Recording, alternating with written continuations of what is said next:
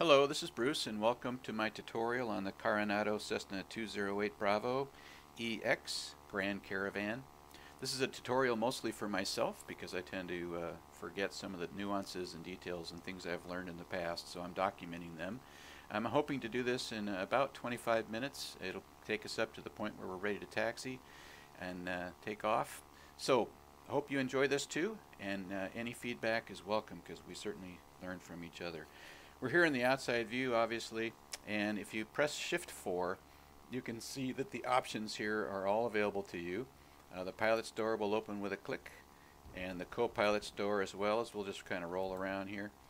There's the co-pilot's, and then the passenger door is on the right side in the rear, and that too is easily opened, and then the baggage door will be last as we roll around from the rear of the aircraft. And you'll also see 3 hatches here for the cargo pod. Now, if you hit the static elements button like so, you'll notice that there aren't any. And that's because 2 conditions have to be met. It's not Carenado's mistake or something done wrong with your download. What happens is you have to have everything off, which I know ahead of time everything is off interiorly. And then also you need to have your parking brake set, or these will not show up, even though the blue box is highlighted as if they should be. So we'll take that off, and we're going to hit Control period just for simplicity's sake. Now, when we press static elements, presto, all the things that we expected to be there are. So those 2 conditions must be met. Everything off, parking brake on. Now we'll take out the static elements. We'll close up our doors. I click through them a little slowly because otherwise they tend to not keep up, and I have to re-click them. There we go.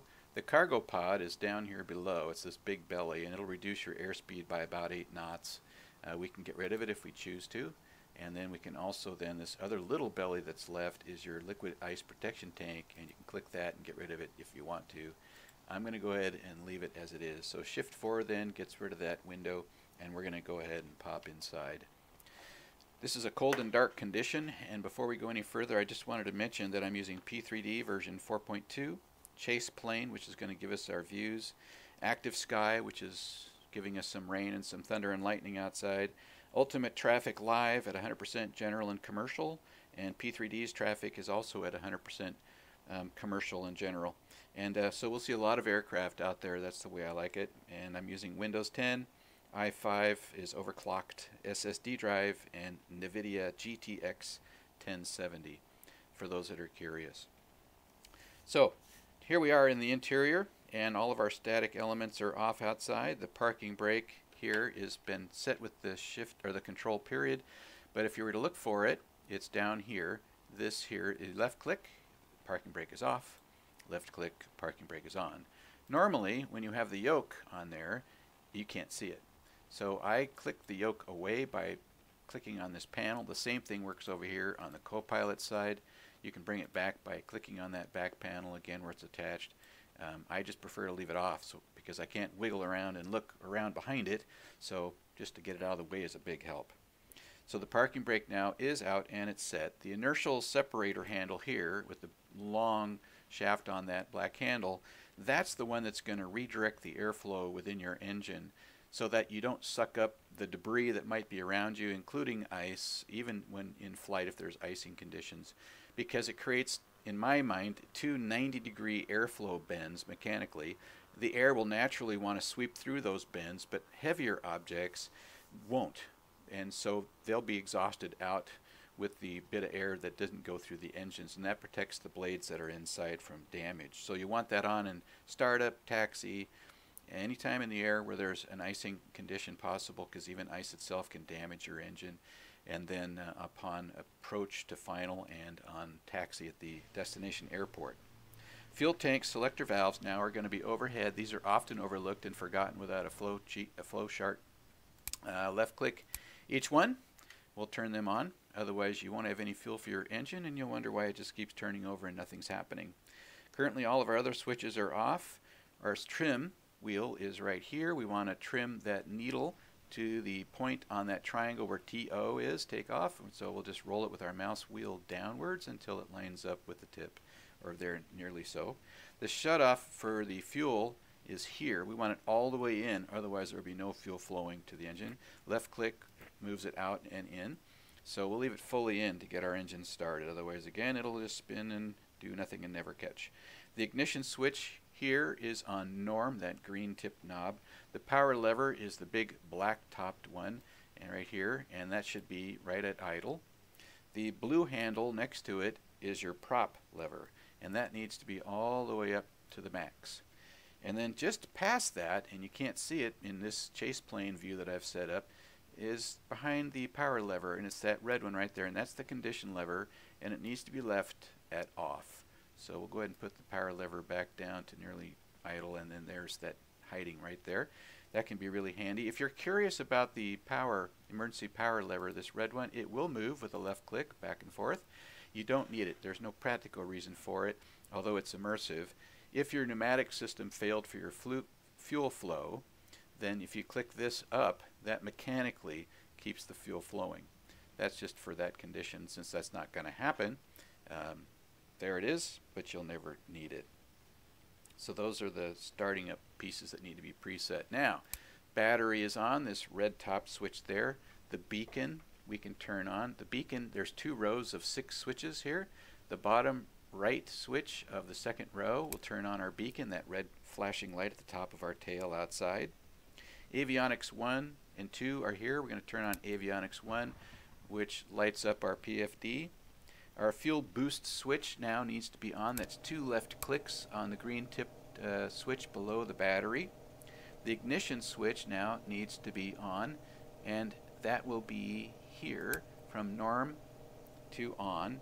And then the starter switch is this white one. When we turn that to start with a left click, things are going to happen rapidly. What we're going to watch for are these numbers right here. We're at 0.0 NG, 0.0. Those are going to rapidly climb to 11, slow a little bit, approaching 12. That's when we're going to want to push our condition lever up to low idle. And then this is really going to race very, very fast upwards in numbers. And when it hits 52, then what we'll want to do is turn off our start. So watch what happens. Right here. When it gets to 11, it's going to slow a little bit. It's already slowing. Anywhere after 11, approaching 12, we're going to put that up there. When it hits 52, we'll right-click our start right there. And the rest will happen and it'll settle in. And it's a happy start. Now we can turn off our fuel boost switch with 2 right clicks. That's now reduced. We're going to turn on our Avionics 2, which turns on our MFD, our multifunction flight display. We can now turn on our nav lights, and since we're here, I'm going to go ahead and just turn on the strobe and the taxi recognition lights. If you want to turn on the landing lights later on, it's a left click, and these both work synonymously. Let's have a look at our primary flight display. If you click on this top bar, it'll disappear back or expand out. If you want to drag it around, grab the bottom. If you want to shrink it down in size, you can, in case it's just overwhelming and you don't want to see that big of a megalith right in front of everything on a pop-up. Shrink it down to a more manageable size. But for the sake of this video, I think it might be nice if it was extra large, because I know how hard it is to see sometimes. And so move it around by grabbing the bottom of it. Just to look through this very quickly in case I've forgotten what I'm doing or you're not familiar with it. The nav1, nav2 working boxes are on the left side. The entered boxes that are functioning are over here. So to choose between the two, you just left click the nav button and you can see the box jumps now to nav2, back up to nav1 with a left click on that. If you want to change the numbers, then if you put your mouse at the top and roll your mouse wheel, all the numbers to the left of the decimal move, and I'm going to just run it up to 111. And then if you want the numbers to the right of the decimal to move, you got to go to the bottom of the knob and then roll your mouse wheel, and I'm going to leave it at 11.8 because I know that's the frequency for CTW, my first VOR that's listed there. I'm going to click the exchange or transfer button to switch from here to here. It recognizes now that frequency as CTW, which it should.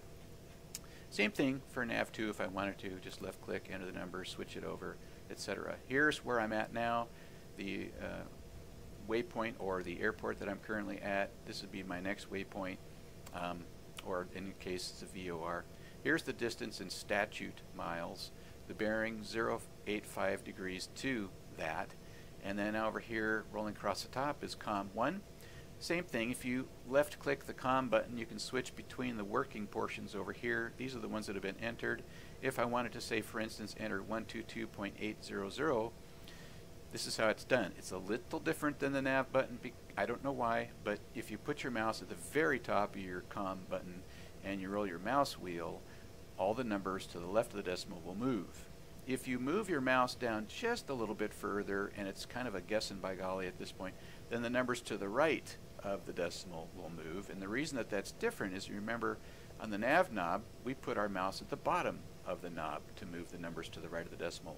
Over here, that doesn't happen. It's only slightly lower than the top. Down here, if you moved your mouse wheel, nothing happens. Again, you can exchange your COM frequencies over here, and now this is the active COM1, and as this is the active nav1. I think I'm going to go ahead and change it back so we don't get all that chatter.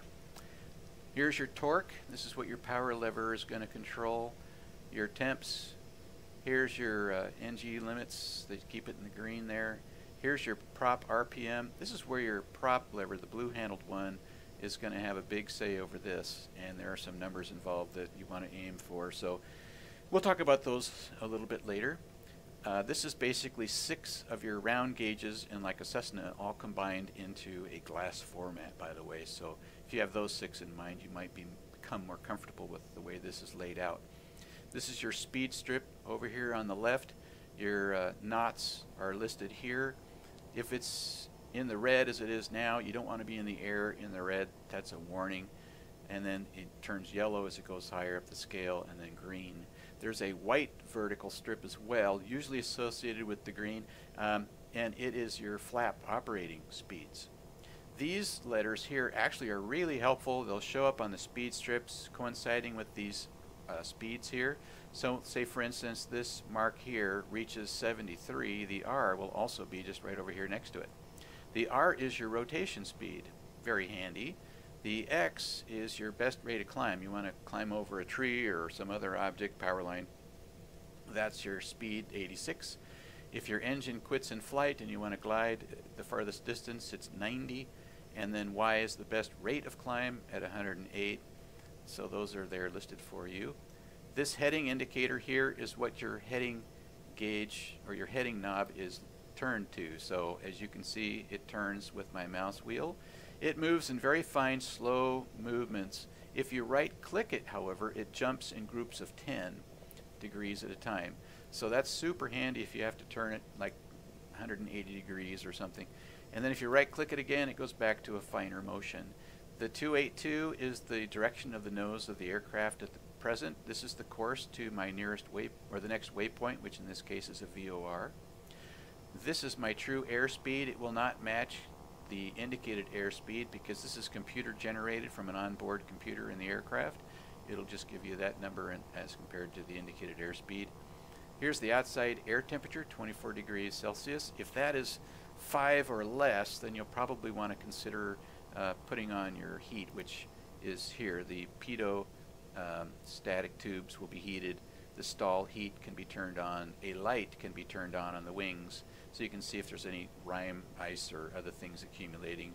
The prop heat can be moved up here to auto, and I usually keep this on auto and the pitot heat on to make sure my pitot tubes don't ice up, and then I don't know what my indicated airspeed is. So those are handy. Let's see, what else do we have here on this. This is your artificial horizon, and then your bank angle, and your rate of climb, like 10 degrees is usually what you shoot for on takeoff. And your flight director here gives you that nice magenta marking there. So that's a big help. Over here, you've got your altitude that you've selected in your Alt cell. So rolling my mouse upwards, you can see it's going to jump by thousands. If I right-click that Alt cell knob, now it's going to run in the hundreds. So I'm going to get to 13,000. So I'm going to right-click it again, and it'll quickly run up to 13. Right now it says the barometer is 299.2. You can change that by your mouse wheel, like so, and it'll obviously run up just using your mouse wheel, go past all the numbers. There's no right or left of the decimal shortcuts, but it's easier just to hit B on your keyboard, and it jumps to the current barometric pressure, altitude, vertical speed up or down. That's your target altitude. If you're using the flight level change or the vertical speed to climb, it will level off at that altitude. If you press the Alt button up here, then that will level off at the altitude you pressed it. So it's not necessary to push the Alt, it'll level off here. And that's very handy. If you're looking for a glide slope and you've entered your figures for an ILS, it will show up right next to this. And if there is no glide slope that it's picking up, it'll say no GS, and it'll really get your attention. Also, interestingly, over here on the speed strip, you'll notice that as you accelerate or decelerate, there's a little strip that shows up. I think it's a pink color, and it'll rise or descend, basically depending upon if you're accelerating or decelerating. And what it is telling you is that if nothing else changes, in 7 seconds, that's the speed that you'll be at. So it's a little forecaster for you, as well as a handy visual for whether you're accelerating or decelerating. The transponder figure is here. It's a 1200, which is a VFR. It's on standby. If you want to change this to a squawk code, hit the XPDR transponder and then hit code. And then these soft keys below the numbers, if you press methodically, 4 of them, there you go. Now you got 6543, for example. It's on standby. That jumps right to that when you're finished with your 4th number. If you want to turn it on, you got to go back to the XPDR and then go here to on. If you want it on Alt, hit Alt. I believe that if it's on as you take off, when you're airborne, it'll automatically switch to Alt, but keep an eye on that. If you want VFR, there you go, 1200. Again, if you want to ident, that's probably not the way you're going to want to do it, but that option's available. Hit back if you want to get back to the main screen. Nearest here, all the little favorites that are nearby. Time references, you can fiddle with those options. I usually leave them alone. The CDI here changes from the GPS to VOR1. Notice the VOR1 now is in green up here. It's recognizing that this and this are the frequencies that are connected. And then if you hit it again, there's VOR2. And here's another one. This VOR2 is lit in green. So you know you're on VOR2 down here by the appearance of the color up here. And obviously there is no VOR with 110.6, so there's nothing listed. It's just saying, hey, we're in sync here, VOR2 there. So I'm going to leave it on the GPS for now. Over here, the PFD, the wind features 3 options. 1 tells us the crosswind and whether we got, how much is coming from the front. I don't like that option. I prefer the hybrid, which tells me that it's coming off my nose, slightly to my right at 4 knots. Option 3 just gives you some more information. I prefer option 2 for simplicity of information, and it gives me pretty much everything I ever needed. Hit back, and now we can do bearing 1 and bearing 2. Bearing 1 is going to show up on the left side. Bearing 2 is going to show up on the right side. Nav 1, Nav 2.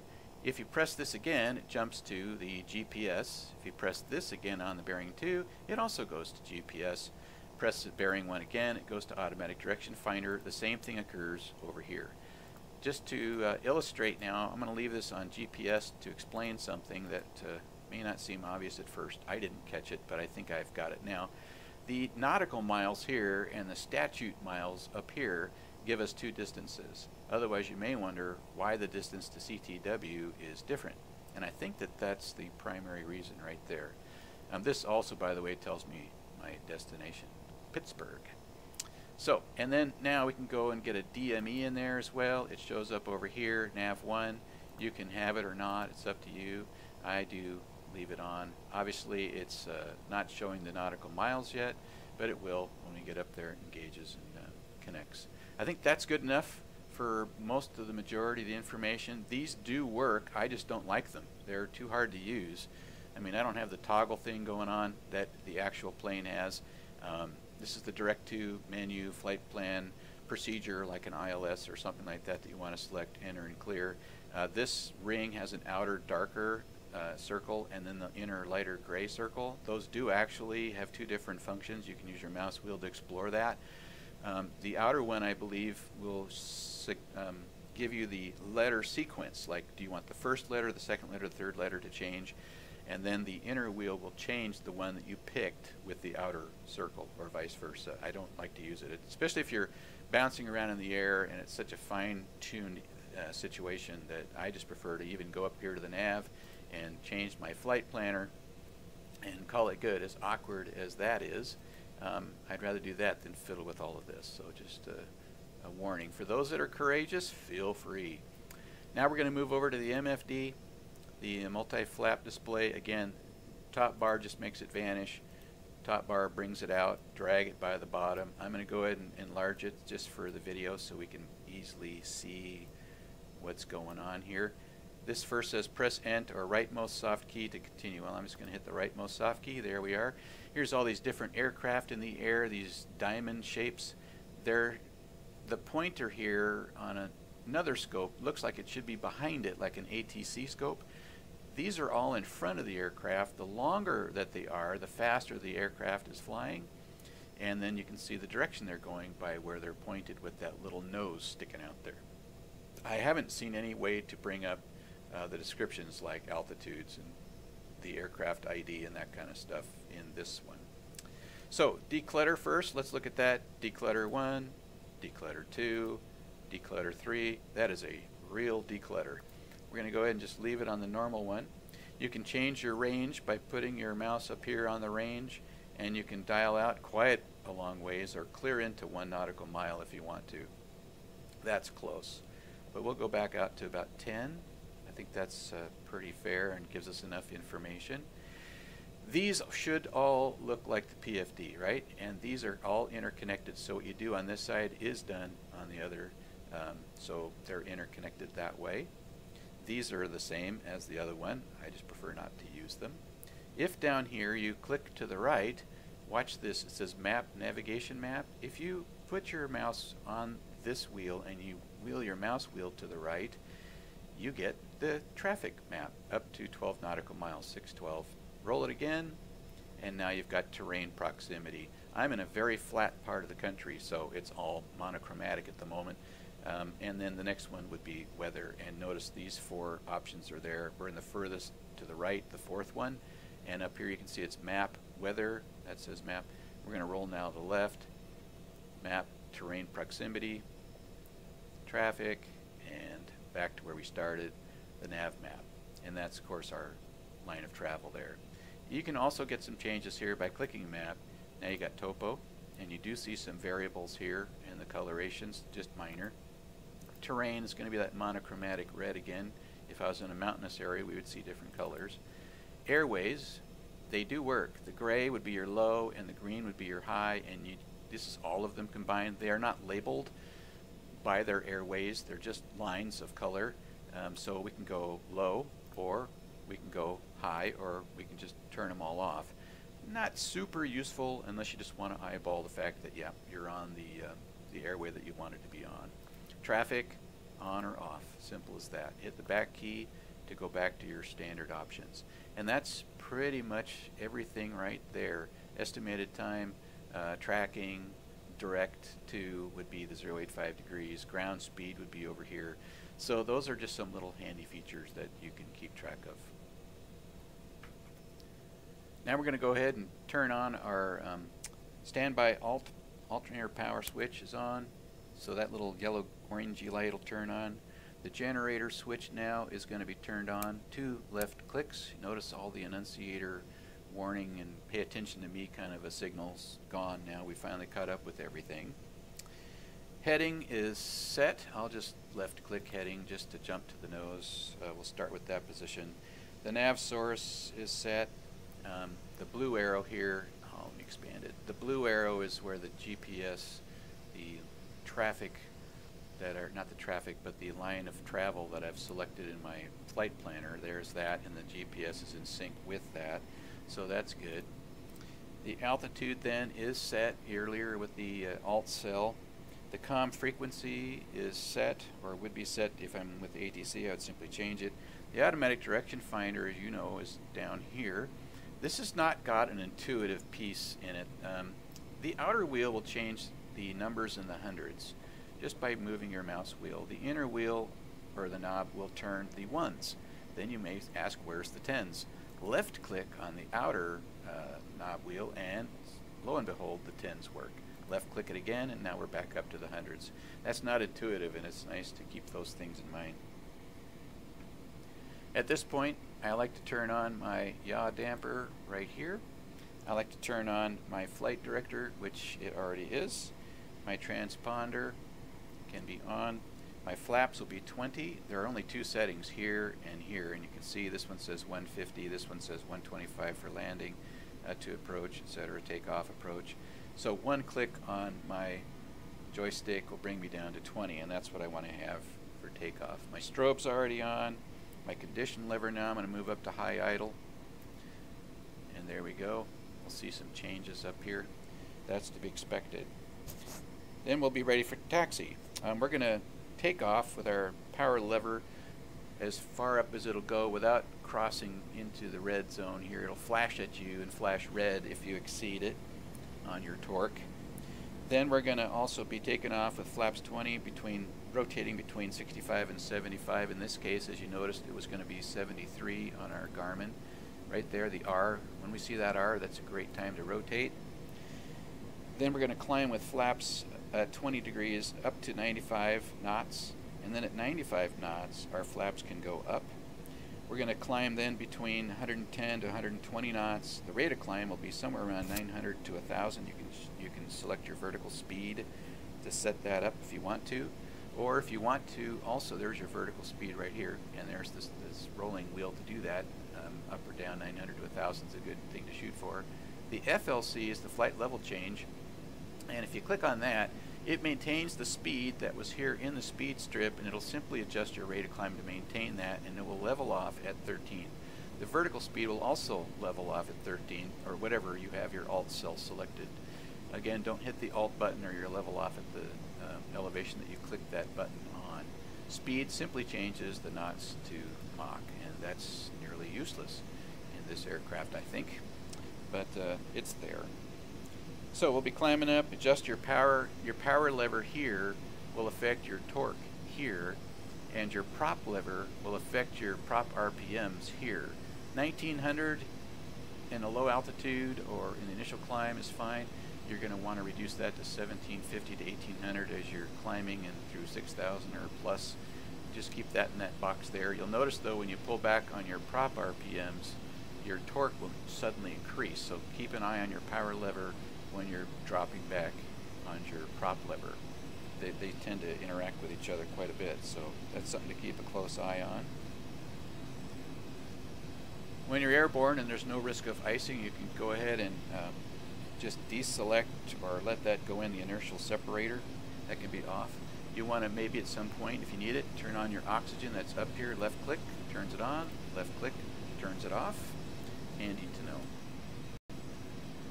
At cruise will be about 180 knots plus or minus.